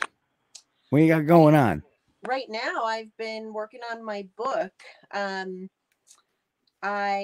am hoping to finish it up. I'll tell you guys about it. I'm sure nobody's heard about it but me. But I am writing a book about Tom Page, who was a financial backer for Roger Patterson and later Peter Byrne back in the day before Roger died. He had taken over pretty much what from Tom Slick after Tom Slick passed away. And he's from Ohio, and it took me 2 years to track him down. But I had met him briefly one time, and then I had heard, that he was the money behind all of this stuff. And in my head, I'm thinking, I bet he has some stories, and I bet he knows more than people think that he knows, or did more than people were saying. So I finally found him, and unfortunately he passed away early this year. And I'm still kind of getting over that, because after I found him, we spent a couple years where I would get together with him for lunch. Sometimes my mom would come along, and he would tell me all of his stories. So we were really working on a book together. I have a lot of recordings. I have a lot of notes and things that we did, some things that he wrote himself. And now I just kind of have to finish putting it together. And it's a little bit difficult with him gone, because he was 91, I believe, when he passed away, but still sharp as a tack. A little bit hard of hearing, but very smart, and just gave me a lot of good information. And I was right. He wasn't just the money. He went on a lot of adventures with those guys. So he gave me a lot of stories to tell with his blessing. I met his family, and got their blessing as well. And I'm excited to give this to people who are interested in the history of Bigfoot. So I just need that's what I've been focusing on, that and some things that we have coming up with Zoo Book, but keeping myself busy. And my first love is being out in the woods.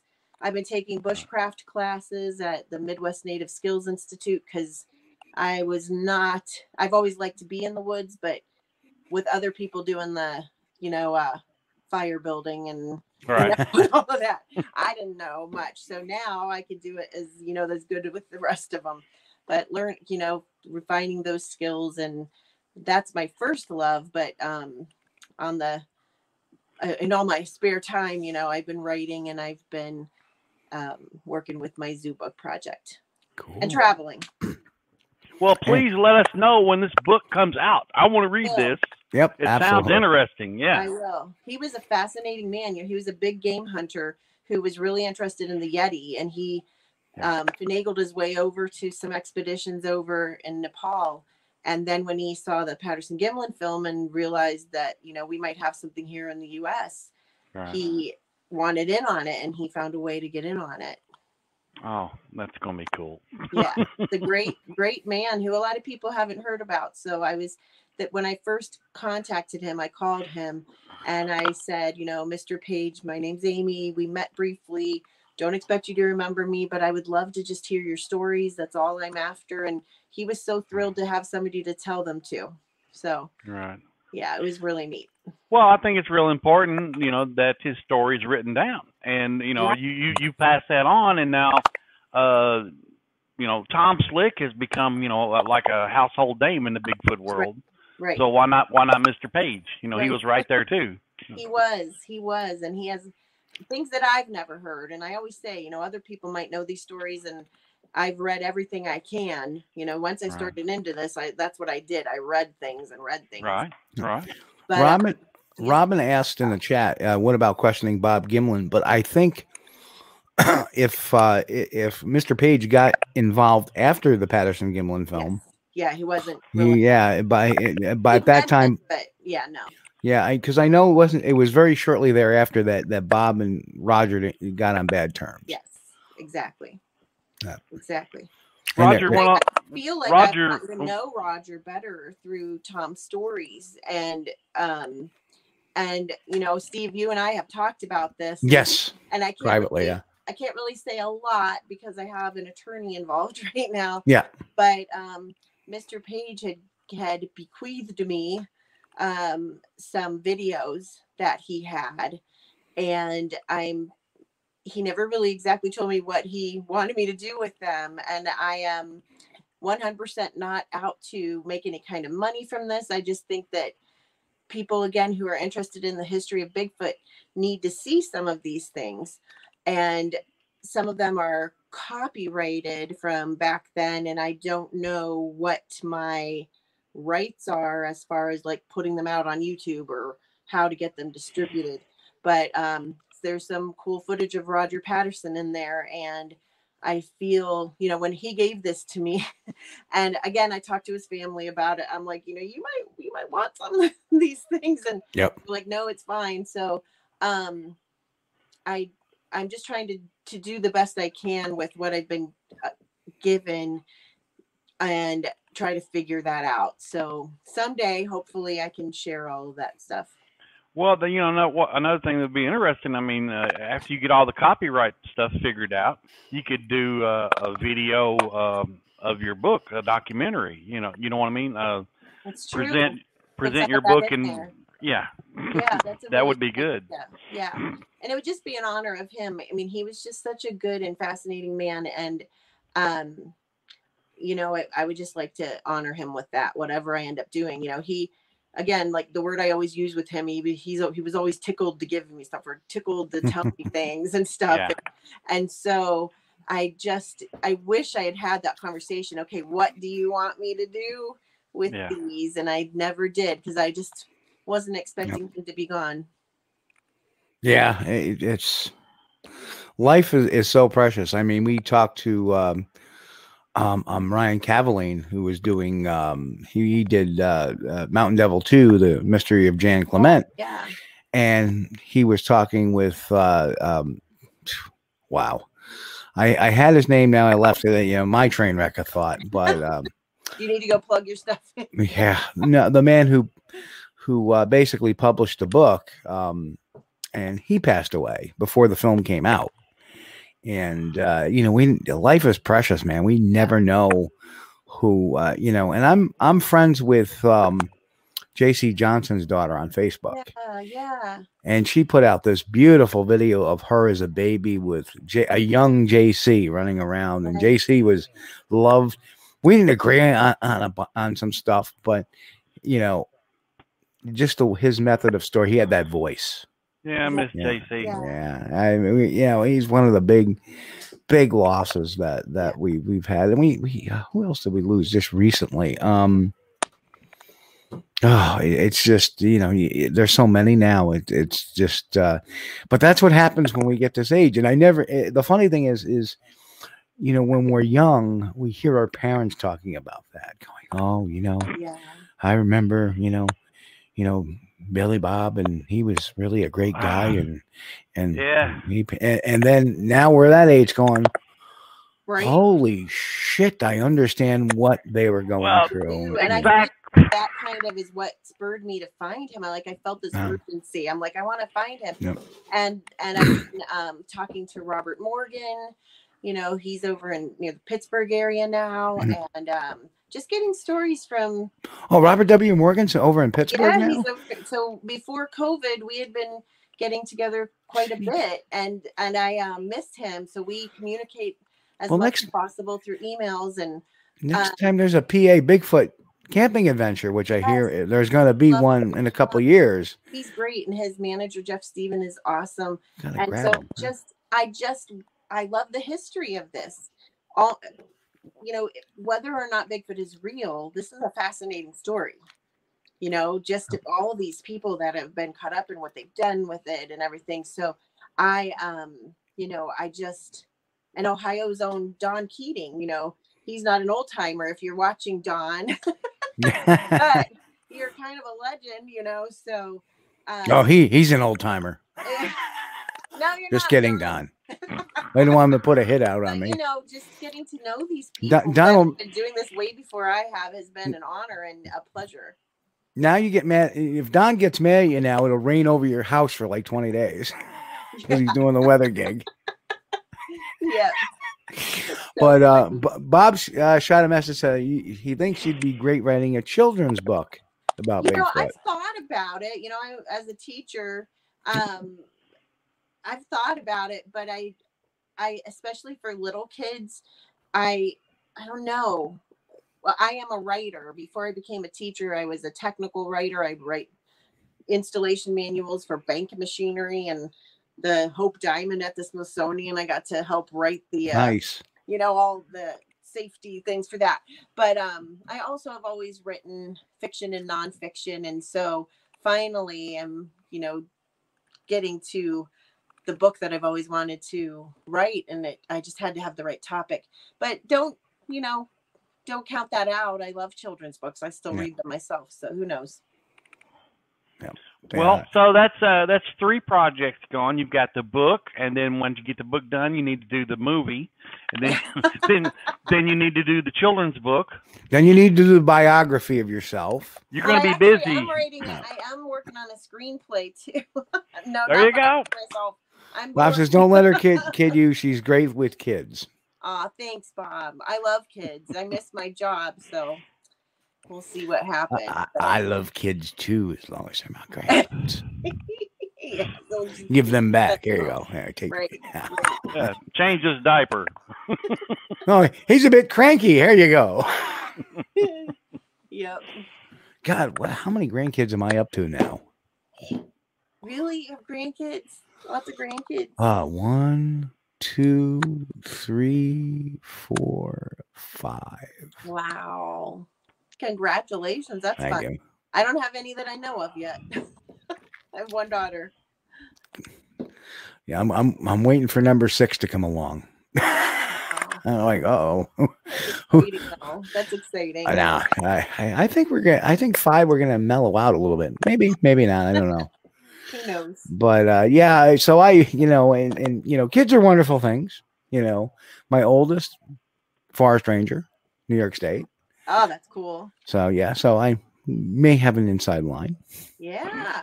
Hey, Dad, you'll never talk to her on Project Zoo Book. We just I met a forest ranger out in Texas, which is really why I do this, because I've been speaking some different places, Gatlinburg, Texas, Creature Weekend in Ohio, out west, but I do it to try to get scientists involved. I just saw that. Yeah, I also love when they go home. Yeah. No, I love everybody. It's just so much fun being around them, But I live about an hour from all of them, so I don't see them as much as I'd like to, but my son was into squatching for quite a while. You look at some pictures back and about 5-7 years ago, you'll see him out there in the field with me, but. Then he went to school for fish and wildlife management. And, now he's a forest ranger. So I doubt he even wants to be seen with me now. Oh, my old man. Oh, golly, he hunts Bigfoot. I think the rangers are cool. Yeah, for sure. Yeah, the rangers are probably cool with it. The NCON guys probably. Yeah. The NCON guys are cranky. It's weird where you'll meet people. Like I have learned that. You just need to kind of put yourself out there. I met Malcolm McDowell Malcolm McDowell, the actor. Yeah, I met him in a John. Sitting there, and he comes walking in, takes the next one next to me. Yeah, how's it going? So funny. That is hilarious. I love it. It was fun. I was like, oh. In fact, Kevin Graveau, he played the big lichen in the Underworld movies, the big, huge lichen Drax. I'm gonna have to watch one of those again. Yeah, I met him at Scarefest. He was standing there waiting at my table after my presentation. I come walking out, and everybody's like a couple of my handlers that I bring with me, like, hey, you gotta check. You got to get back to your. So I come there, and all of a sudden I hear this voice. I've been waiting for you. He's got this real deep voice, and just an amazing great guy. Oh, that's cool. And the funniest story I ever have, though, is I had a lane when I was bowling when I was a teenager, and who shows up to bowl in the lane next to me? Def Leppard. No. Yep. Did they have the bandanas on?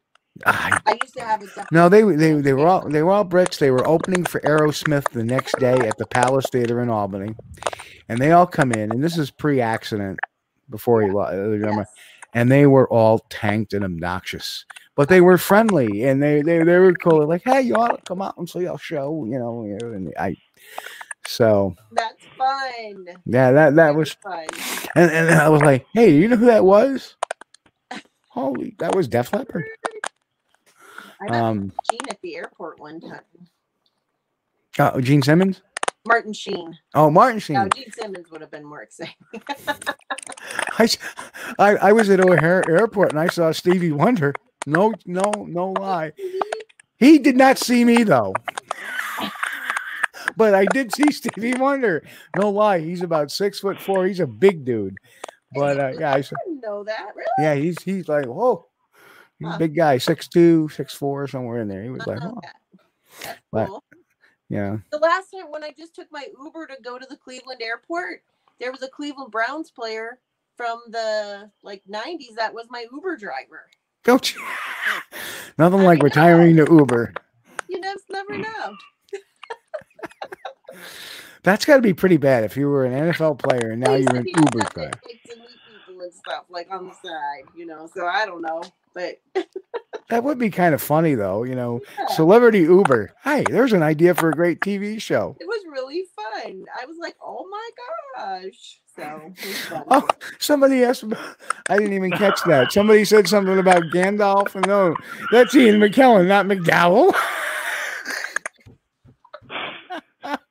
Steve met Gandalf in the bathroom.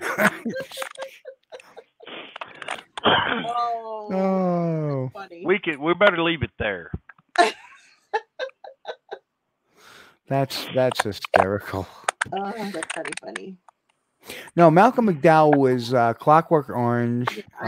He was also the bad guy in the old movie Blue Thunder, where Roy Scheider was the helicopter pilot and Malcolm McDowell was his adversary in that. He plays a good villain. He really does. He does. He was in Star Trek Generations. He was the villain as well. Oh yeah. You're welcome, Chris. You're welcome. Yeah, that was a good one. So, my cinematic knowledge is. Bob, I peed on Bruce Dickinson, the lead singer. What?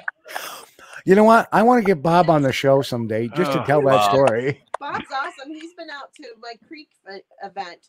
That's another thing I do, Chris, but it's been canceled this year.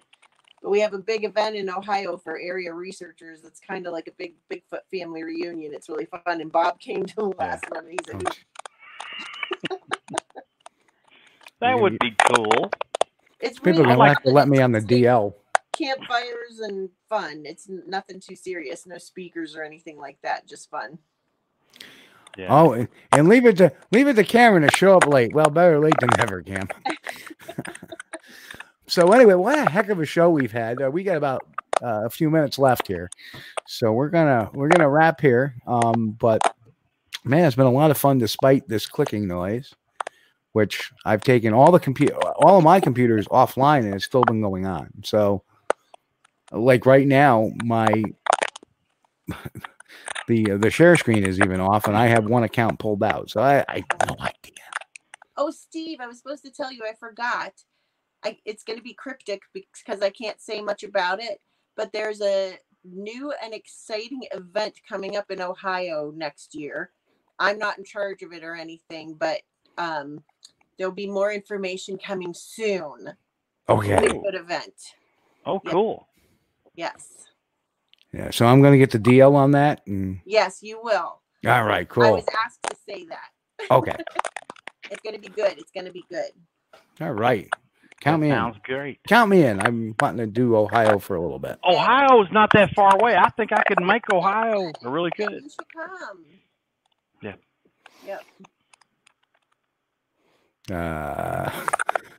I want to see Lester before she leaves. I don't know.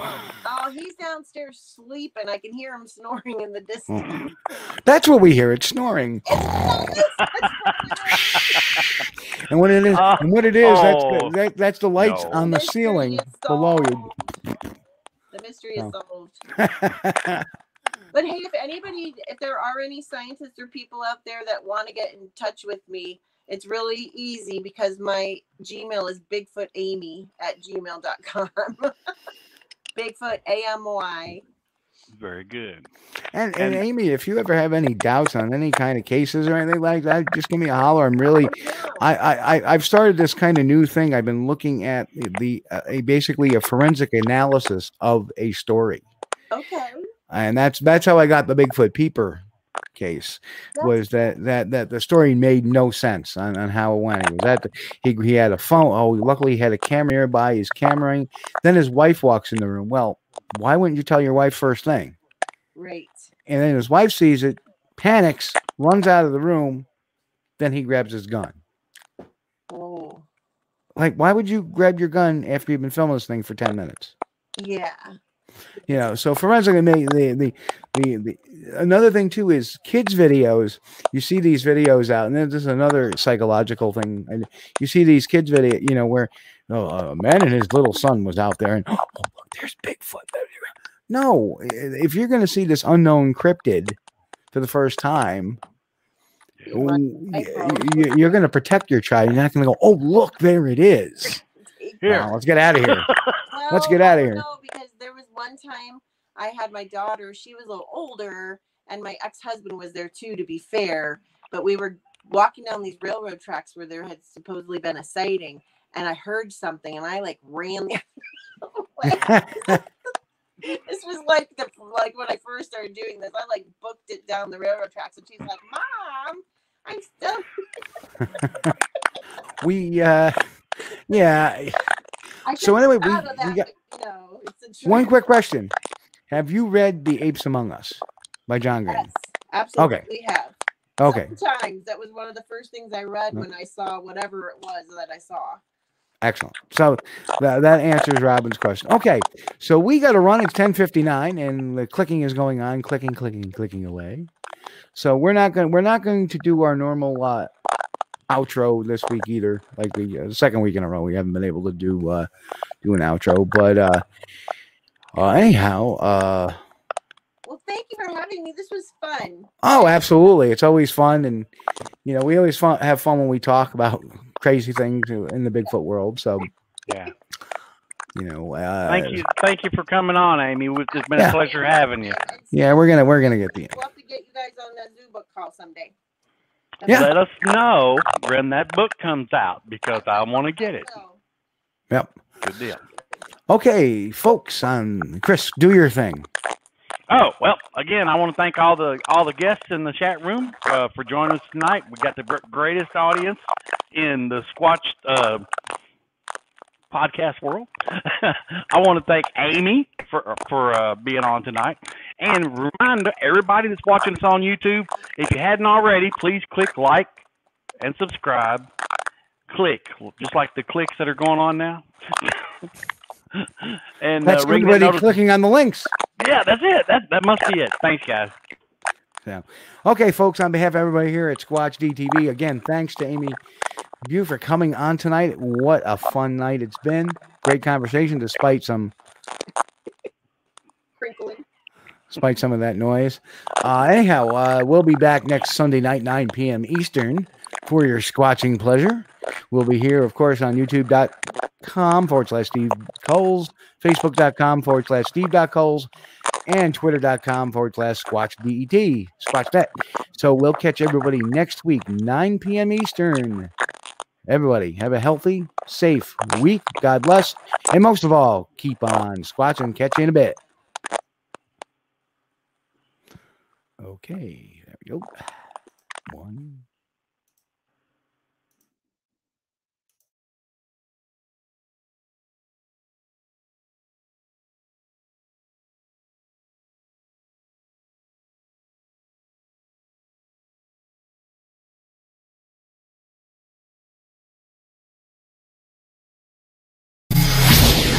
folks. You've been watching Squatch-D TV.